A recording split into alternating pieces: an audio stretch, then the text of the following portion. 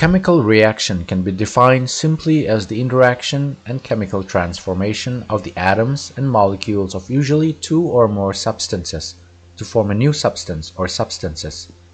The substances that take part in a chemical reaction are known as the reactants, while the new substances formed after a chemical reaction has occurred are known as the products. A chemical reaction results in the rearrangement of the atoms and molecules of the reactants to form products with new atomic and molecular orientations. This is achieved through the making or breaking of bonds between the constituting atoms. It is worth noting here that in a chemical reaction, atoms of one element do not change into those of another element.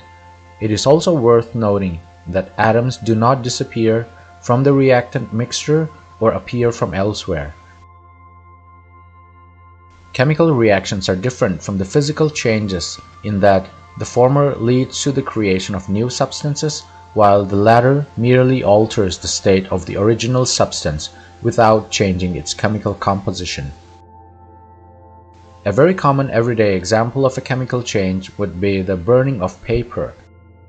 Paper, which is made up mostly of cellulose fibers, when burned, creates a new substance in the form of black ash, also known as carbon, and also releases a gas known as carbon dioxide and water in the form of water vapor. There are many different forms of chemical reactions that take place in nature. These can be categorized into 5 major types, namely combination reaction, decomposition reaction, displacement reaction, double displacement reaction, oxidation and reduction reaction, or simply redox reaction. In this video, we'll be demonstrating a few laboratory examples of the third type of reaction, which is displacement reaction. Displacement reaction, aka single displacement reaction, aka replacement reaction, is a type of chemical reaction wherein a more reactive element displaces or replaces a lesser reactive element from a reactant compound. While on the topic of relative reactivities of elements, shown here is the standard chart for the reactivities of some elements, mostly metals. You will learn in more detail about this reactivity series in higher classes. The reactivity series of elements shows an array of some common metal elements from the periodic table arranged in a descending order of their reactivity, with the most reactive element placed at the top and the least reactive element placed at the bottom of the series. In most reactivity series charts, hydrogen, although generally classified as a non-metal, is included as a reference element based on which the other metallic elements are arranged according to their relative reactivities with hydrogen. Keep in mind this reactivity series as we proceed with the various example reactions in this video. Single displacement reaction occurs when the two reactants are brought together in a reaction vessel. This type of reaction typically occurs between two reactants, wherein one reactant is a pure element and the other reactant is a compound, in which one of the constituent element is less reactive as compared to the reactant in the elemental form. A typical displacement reaction can be represented by the chemical equation A plus BC gives AC plus B. In this video, we'll be demonstrating a few laboratory examples of single displacement reaction. To perform these experiments, we'll need the following: a fresh piece of iron nail, a length of thread, copper sulfate solution, some test tubes, test tube stand, zinc granules, a 250 ml beaker, dilute sulfuric or hydrochloric acid, an apparatus consisting of a test tube fitted with a one-hole rubber cork and a delivery tube bent at right angles in 4 places, as shown here. A few wooden splints and a matchbox, sodium metal, stainless steel spatula or a knife, blotting papers, a glass pneumatic trough or a large beaker, red litmus paper, petri dish or watch glass. Before the start of the experiments, make sure to follow all necessary safety precautions in handling chemicals. Wear lab coat, safety goggles, and gloves. Perform all experiments involving the release of gases in a well-ventilated area, or better still, within the confines of a fume hood. Dilute acids can still be corrosive to your skin, even if dilute. Hydrogen gas is highly flammable. Sodium metal is corrosive.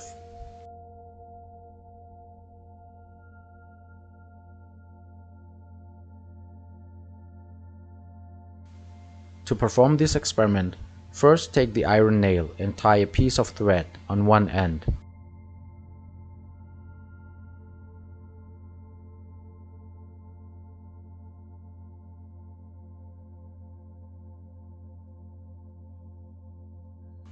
Now, fill about half of a test tube with copper sulfate solution and place the tube on a stand. Note the color of the copper sulfate solution. Carefully immerse the iron nail into the copper sulfate solution in the test tube. Leave this setup undisturbed for a few hours and carefully observe at intervals what happens to the iron nail and to the copper sulfate solution.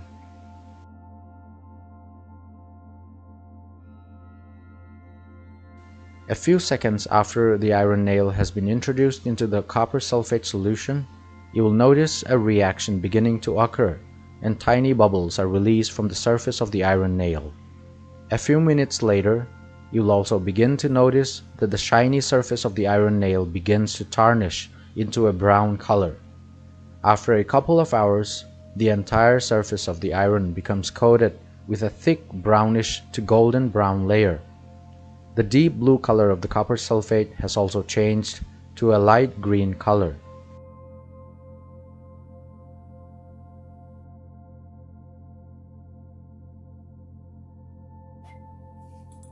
At this point, if you carefully pull off the iron nail from the solution, scrape off the brownish deposits from the surface, and transfer them to a petri dish or a test tube containing fresh water, you will notice that the deposits are actually made up of fine orange-red to reddish-brown particles.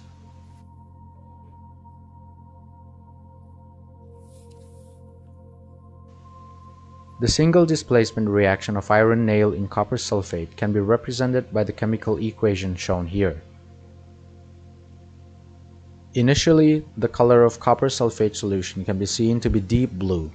As the reaction progresses, the green color formed in the test tube is ferrous sulfate solution. The reddish-brown deposits formed on the surface of the iron nail are actually particles of pure copper. In this reaction, the more reactive iron displaces the lesser reactive copper from the blue copper sulfate solution.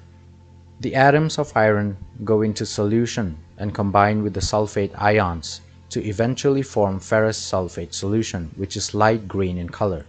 Simultaneously, the cupric ions from the copper sulfate solution gets deposited onto the surface of the iron nail to form solid metallic copper. The end result is an exchange of position of iron and copper. This reaction will continue for as long as there are iron atoms to displace the copper ions, and vice versa. So if you use a highly concentrated solution of copper sulfate and leave the iron nail to sit in this solution for a couple of days, the entire iron nail will eventually dissolve into solution, leaving behind a rich deposit of pure copper metal particles in the test tube. This experiment is a classic example of single displacement reaction because there is a displacement or exchange in position of just one element with another element. In this case, a metal element displaces another metal element, hence also known as metal-metal displacement. A similar metal-metal displacement reaction can be seen when a strip of copper is dipped into silver nitrate solution. The more reactive copper displaces the less reactive silver, and initially the strip of copper appears to turn dark gray to blackish. As time progresses, a thick deposit of grayish-colored fine needles of pure elemental silver is formed on the copper strip. The color of the solution also turns from colorless to blue.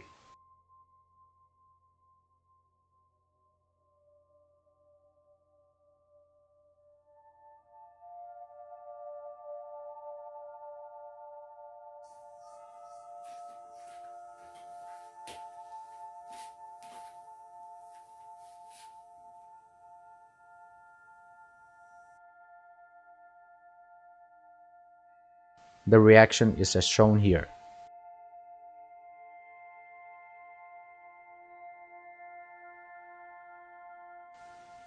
Yet another common example of a metal-metal displacement reaction is the displacement of copper from its solution by magnesium metal. When a strip of magnesium is made to come in contact with copper sulfate, a fairly vigorous effervescent reaction commences, and eventually reddish-brown deposits of copper forms on the surface of the magnesium metal strip, and the color of the solution changes from a deep blue to colorless.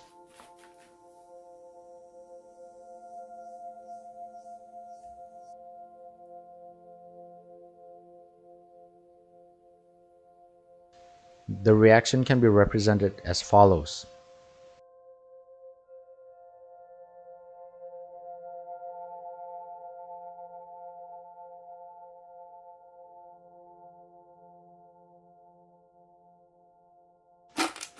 To perform this experiment, take a few pieces of zinc granules in a test tube.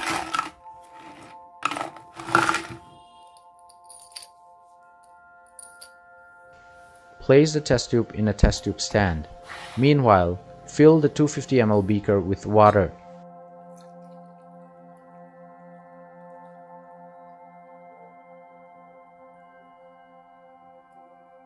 Also fill an empty test tube to the brim with water.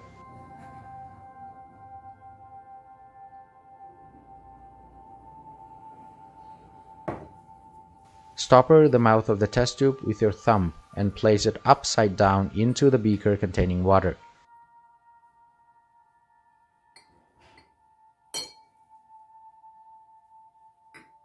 Now, add about 15 to 20 ml of a dilute acid to the test tube containing the zinc metal pieces. For this experiment, I'll be using dilute hydrochloric acid. Immediately stopper the mouth of the tube with the rubber cork pre-inserted into a delivery tube bent in 4 places.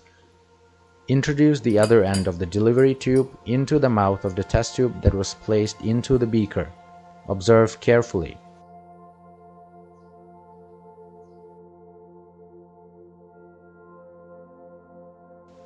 As you add acid to the zinc, a violent effervescent reaction occurs, and bubbles are released from the surface of the zinc metal. The gas bubbles begin to collect in the test tube in the beaker. Allow the gas to completely fill the test tube. Then remove the test tube from the beaker while covering its mouth with your thumb. Bring a burning splint close to the mouth of the test tube. You will see that the gas in the tube ignites with a pop sound. The displacement reaction of zinc with dilute hydrochloric acid follows the chemical equation shown here. The gas bubbles produced from the reaction is hydrogen gas.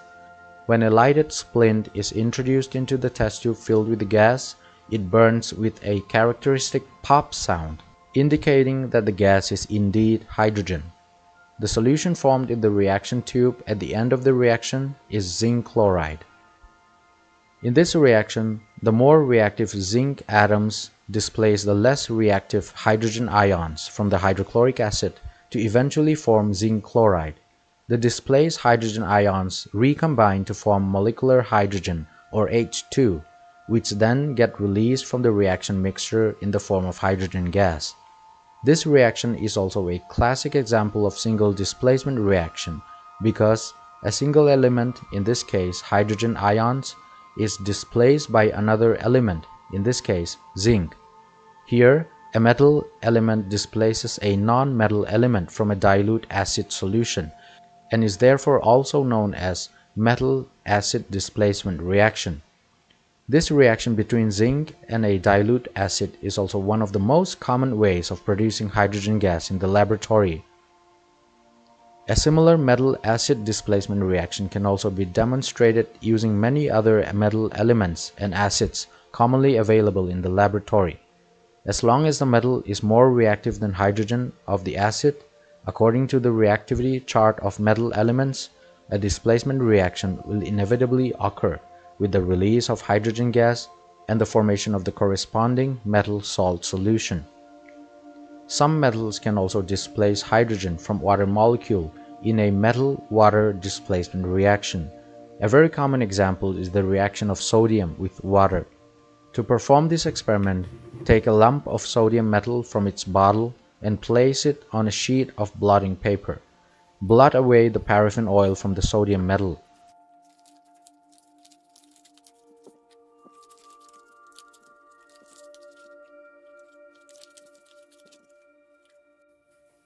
Next, using a knife or spatula, cut off a tiny piece of the metal and using a clean and dry forceps, drop the piece of sodium into the beaker or trough containing water.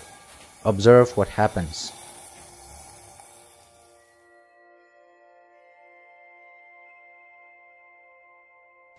As soon as the sodium metal comes in contact with water, a violent reaction occurs. The sodium metal can be seen to randomly run around on the surface of the water while producing copious amounts of white smoke. At some point, the sodium metal may also be seen to start catching fire. The reaction proceeds as long as the sodium metal remains.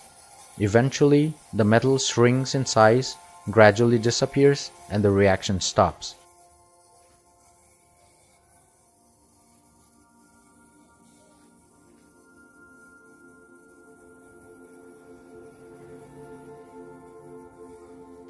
At the end of the reaction, if you dip a strip of red litmus paper into the water in the beaker, the red litmus is seen to turn blue. The reaction of sodium with water follows the chemical equation shown here. According to the reactivity series, sodium is much more reactive than the reference element hydrogen and is placed somewhere at the top of the series. This is the reason why sodium metal violently reacts with water. The smoke-like gas produced from the surface of the metal is hydrogen gas. The reaction also produces copious amounts of heat, so much so that the hydrogen gas, which is a highly flammable gas, may also ignite, and the sodium metal appears to catch fire.